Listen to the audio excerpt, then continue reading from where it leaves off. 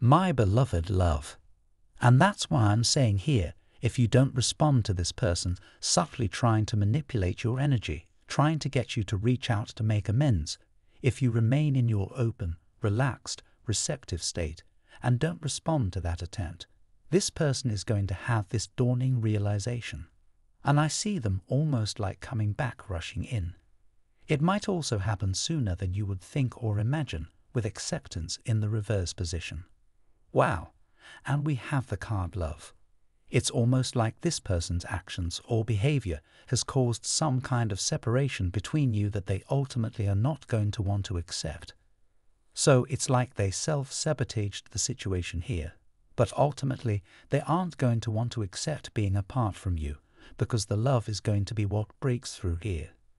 Yeah, with the Five of Swords reversed, the Five of Swords upright is about someone just walking away, self-sabotaging, so that's definitely the energy this person has been in. But what they're going to be shifting into is more so that Five of Swords, or sorry, that's the Five of Swords upright. I don't remember which one they said, but the Five of Swords reversed is about this person compromising in communication, wanting an end to the separation here between the two of you. So it's almost like they're going to be doing a complete 180, just like that card, turning from the upright to the reverse position. They're going to go from thinking that they wanted to walk away, self-sabotaging this connection, trying to call your bluff here, to desperately wanting to re-enter your life, to communicate, or to make some kind of a compromise here. If this reading is resonating for you, I would love to hear from you in the comments under the video. Also, of course, if you are feeling that resonance, I invite you to subscribe to the channel, join our beautiful community of like-minded, conscious, creative beings here on YouTube.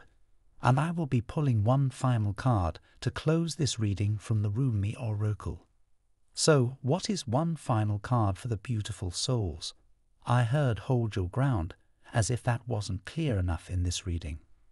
Beautiful soul tuning in here, you are making the right choice by remaining in this self-focused, self-love-oriented state of being. And I actually feel like, although this person right now might be tugging on your energy, trying to get you to be the one to reach out, ultimately, your choice to remain focused on yourself is going to magnetically pull them back into your orbit. Now, of course, you can decide what to do with that or how to respond to them when they do come back in. And here we have the card Sacred Convergence. So I'm just going to read a little message here from the guidebook.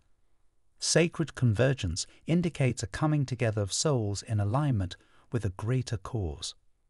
This greater cause is both personal and impersonal. There is an aspect of joining together for a common purpose, although that purpose may not be immediately obvious at the level of day-to-day consciousness. From Divine Masculine. Type yes if you believe.